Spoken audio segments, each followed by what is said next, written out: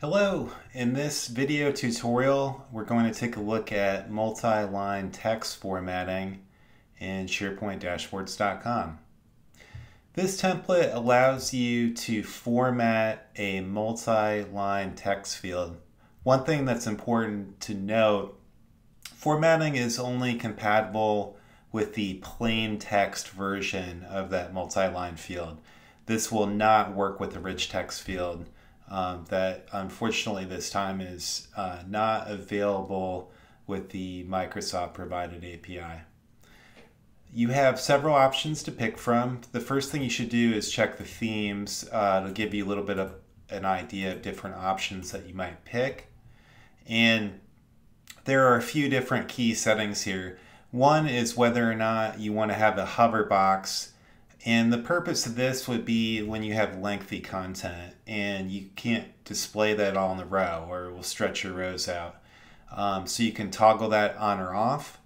The next one is scrolling. This controls whether or not it's going to give you a scroll to let you view all the content. So these are different ways you can enable viewing the content. If it overflows and that's not on, that's going to just truncate the content, but then the hover box would show you what you want. And then the last option is whether you want to allow users to do the inline edit option. And if they do, that will, when they click on it, they can do the inline editor. And then you can set the max height of that box using the slider at the bottom. So those are the key settings which you can apply. So let's go ahead and grab that and go over to SharePoint. And I'm going to take this standard option and I'm going to reformat that. So just go to advanced mode, select all and paste. And then you can see the effect of that.